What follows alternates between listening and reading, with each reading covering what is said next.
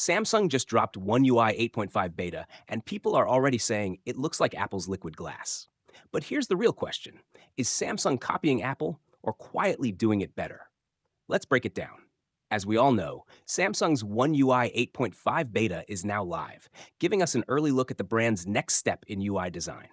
While some users are quick to compare it with Apple's liquid glass interface, Samsung isn't copying, it's refining.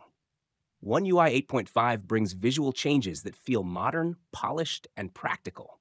Instead of pushing heavy transparency everywhere, Samsung keeps things subtle.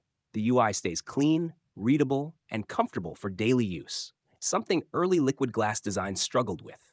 One of the first changes you'll notice is the new floating back button in Settings and Samsung's first-party apps.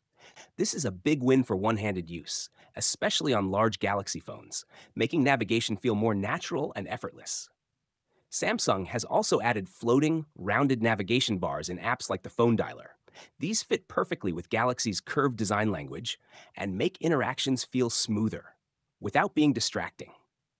In the Gallery app, Samsung introduces light transparency effects.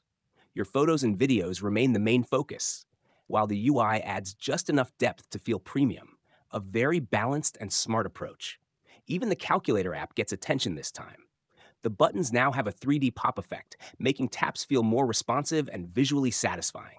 It's a small change, but it shows how much Samsung cares about the overall user experience.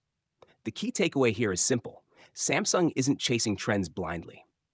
With One UI 8.5, the company takes inspiration where it makes sense and blends it into its own identity, focusing on usability, consistency, and real Galaxy users. Overall, One UI 8.5 feels like a mature evolution, not an experimental redesign. It shows Samsung's confidence in shaping modern UI trends while keeping the Galaxy experience familiar and user-friendly.